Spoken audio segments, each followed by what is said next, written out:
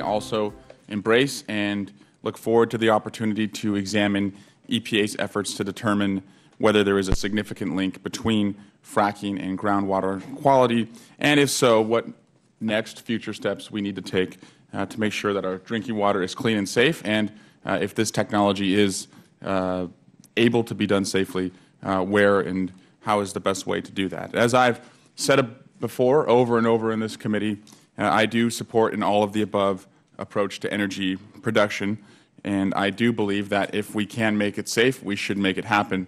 However, in any technology, if we cannot make it safe, we should try and fix it to make it safe, and if not, certainly not expose consumers and citizens to any of the hazards that may exist in any project. The emerging natural gas boom obviously provides an exciting opportunity for our nation, not to mention California, to create jobs and diversify energy options for both consumers and industry over the next several years. That said, when it comes to fracking, I still believe we need to proceed with extreme caution. And I understand the concern of the chairman, both Chairman Lummis and Chairman Stewart, about the length of time it has taken. But frankly, I don't think 3 years is too long at this point for something that is so serious. And as I have said, and I know many of my colleagues are committed, if we can make this technology safe, we are willing to make it happen. But we do have concerns, especially in California, about seismic activity and what fracking could do with seismic activity. And with respect to the study in Wyoming, I certainly share Chairman Lummis's concerns about what happened with that EPA study. And what I'm interested in learning is whether that study was something that was supposed to be limited in scope only to the concern of groundwater affecting a particular person or a particular group of individuals, and whether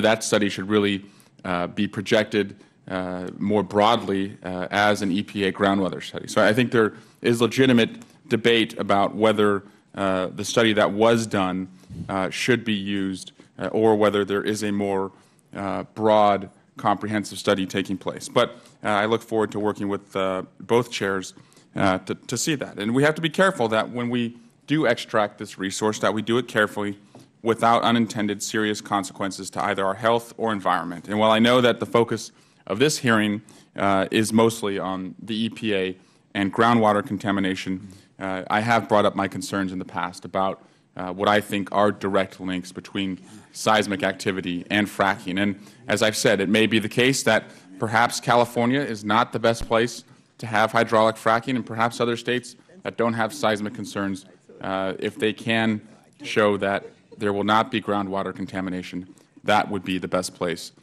to conduct fracking. It would be very short-sighted, though, to produce energy via fracking in California to only find that it would lead to seismic activity or further seismic activity. So I'm pleased that the EPA and other federal agencies, along with many of the partners in your states, are taking these issues seriously. And I urge you to take the time you need to get the most accurate answers possible, even if some of them don't turn out to be what we want to hear. There's simply no place for politics when it comes to making sure that the water that our families rely upon is safe and that the homes that we live in are not put at further risk of a man-made disaster. And so I look forward to learning more on this issue. And with that, Mr. Chairman, I yield back the balance of my time.